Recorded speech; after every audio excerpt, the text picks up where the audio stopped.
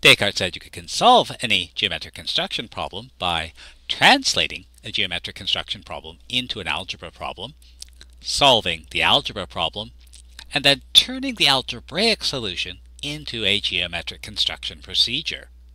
Now, Descartes had identified geometric construction procedures with arithmetic operations, so the third step is routine. The second step only involves a knowledge of algebra, so while the problem may be difficult or even impossible to solve, there are in principle no difficulties. And, as always, the first step is the challenging one. How do you translate a geometric construction problem into an algebra problem? So one of the important construction problems is, given a curve, construct a tangent to the curve. So, what's a tangent? So the one tangent that was defined in Euclidean geometry is the tangent to a circle. And this comes from the Elements, Book 3, Proposition 16. The straight line drawn at right angles to the diameter of a circle from its end will fall outside the circle. And as a corollary to this, the tangent to a circle is perpendicular to the diameter at the point of tangency. And so Descartes had the following insight. Find the appropriate circle, then use the tangent to the circle as the tangent to the curve. And that's a brilliant mathematical solution, because it turns one problem we can't solve into a different problem, which we still can't solve. So Descartes considers this problem. Suppose the circle meets the curve at a point.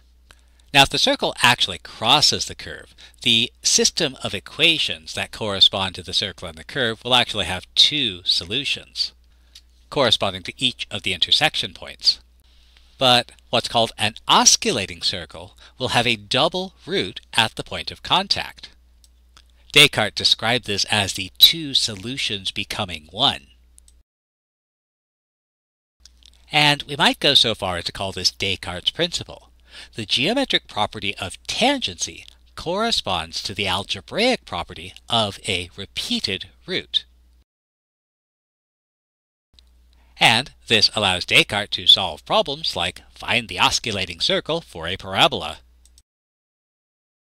Descartes actually considered this problem for what we would call a horizontal parabola, but we'll illustrate Descartes' method using a more familiar parabola, y equals x squared. So our goal, let's try to find the osculating circle that touches a point P on the curve.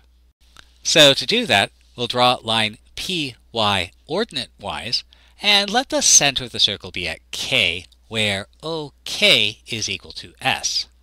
Then let PY equals X and OY equal Y. That also means KY is S minus Y.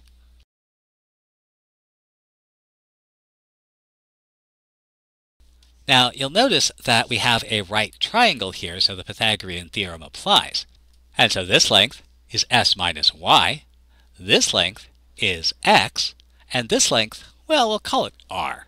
And so we have S minus Y squared plus X squared equals R squared. But since we're dealing with a circle, this value R has to be true for all points on the circle, and so all points on the circle must satisfy this equation.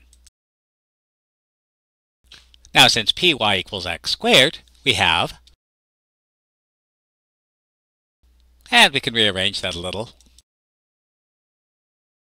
Now this is a quadratic equation, and ordinarily it would have two solutions. But since we want this to have two equal solutions, we know that if a quadratic has two equal solutions, y equals e, then it must have a factor of the form y minus e squared, which we can expand. And so that means the coefficient of y must be minus 2e. And so we know that p minus 2s is minus 2e. And we can solve this for s. And so, to have two equal solutions, y equal to e, we require that s is equal to e plus p over 2. Now there's one last issue. as long as S is equal to E plus P over 2, then we'll have two solutions at y equal to E. But what do we want y to be? Well, since our goal is to find the osculating circle at the point P, then our solution should be E equal to OY, which is what we're calling y. And so S is going to be y plus P over 2, and this amount here, S minus y, well, that's P halves. And it's worth noting that P is from the equation of our parabola.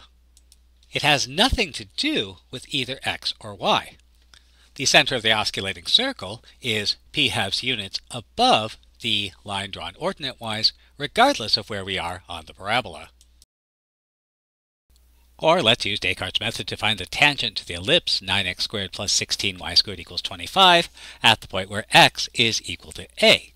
So if we graph the ellipse, we see that its major axis runs horizontally, so it might be easier to use a circle with center on the horizontal axis of the ellipse. As before, let P be the point on the ellipse and H the center of the osculating circle. Let Px be the line drawn ordinate-wise, and let Ox equals x, Px equals y, and OH equals s.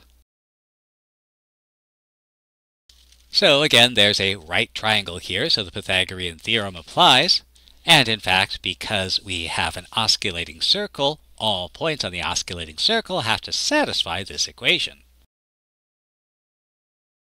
Now, since every point P on the ellipse satisfies the equation of the ellipse, we can solve for either x squared or y squared.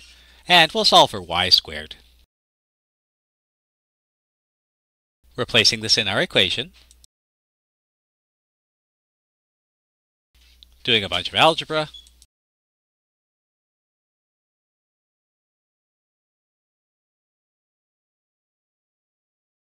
and again, a quadratic will ordinarily have two solutions. But since we want this to have a factor of x minus e squared, then we need minus 2e, the coefficient of x, to be minus 32s over 7, the coefficient of x. And remember, our goal is to find s, so we solve for s. So if s is 7/16 e, then we have a repeated root at x equal to e. Since we want x equals a to be our solution, we let x equals a, and so s equals 7/16 a. So in our ellipse, if OX equals a, and OH equals 7/16 a, then H will be at the center of the osculating circle.